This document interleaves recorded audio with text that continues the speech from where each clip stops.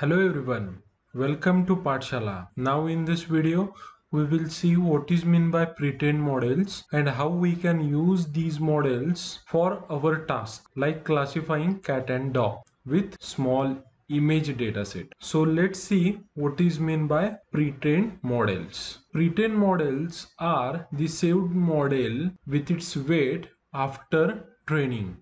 Generally, these types of models are really a deep neural network, means number of hidden layers are more than 2. Another important feature is these models are trained on very large dataset. For example, ImageNet, where we have 14 millions images. Also, these are trained on generalized dataset. For example, again ImageNet, where we have 1,000 different classes. So these models are useful for our task. How these models are useful for us? So we have seen in one of the previous video, lower layers of convolutional neural networks concentrates on learning the important and basic features like color, lines in various angles, and so on. So these features are basically learned over a very huge data set, which is generalized one. So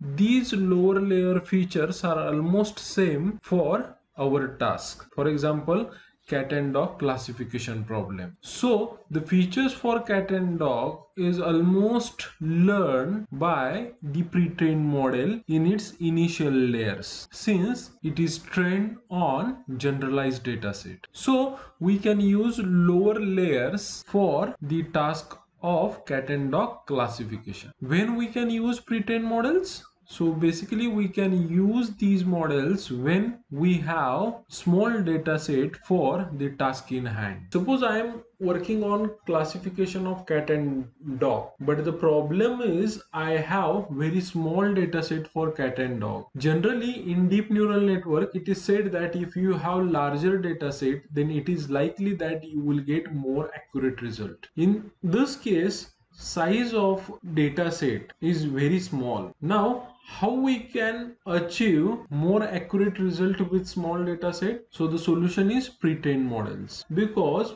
in pre-trained initial layers we have already learned the important features. So in such cases we can use pre-trained models. Examples for pre-trained models are VGG, ResNet, Inception, Inception, ResNet, Exception. We are going to talk about VGG model. Okay, so VGG 16 model was introduced by Karen and Andrew in 2014. Why the name is 16? Because there are 16 different layers. If we are counting the layers 1, 2, 3, 4, 5, 6, 7, 8, 9, 10, 11, 12, 13, 14, 15, 16 layers are there by skipping pooling layers. That's why the name is VGG 16. Now, if we observe any convolutional architecture, then we will find that in the initial part, model includes series of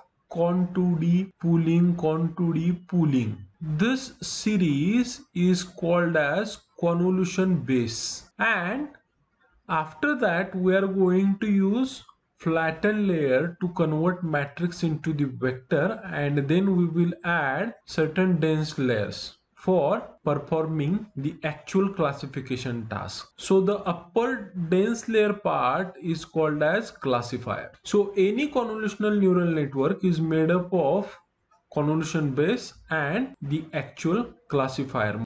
Let's see how we can use this model for our task. So there are two different ways for using VGG16 model for our task.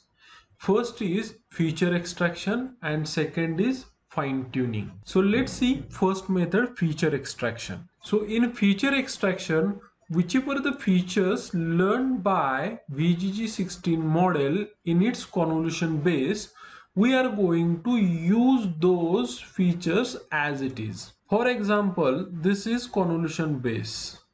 So whichever the features learned by these layers that will be used as it is for the classification of cat and dog. Then where we have to make changes? We have to make changes in the actual classifier part. Okay, so VGG16 model is widely used and simple convolutional neural network architecture used on ImageNet. So we have seen that in ImageNet we have 1000 classes, but in our case we have only two classes, cat and dog.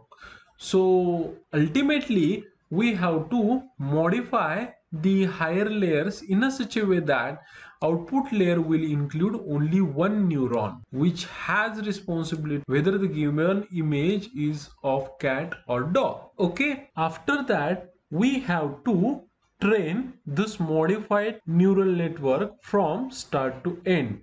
But remember this, we have to freeze this convolution base. Okay, because we are going to use these features as it is for our task. So this is all about feature extraction. Second method is fine tuning. In case of fine tuning, we are going to unfreeze some of the higher layers of frozen part. Okay, so we are going to unfreeze this part and we will modify the higher actual classifier neural network also. So after doing this, we have to again train this neural network from start to end. So this particular part will be frozen and this particular part will be unfrozen, means we are going to update the weight for the higher layer of convolution base and also the actual classifier part. Means what? We are going to learn higher levels features which are very much abstract and complex one for the actual task in hand, that is classification of cat and dog. So these are the two simple ways with which we can use VGG16 model for our task. In next video we will see coding part for feature extraction and fine tuning. Thank you for watching the video.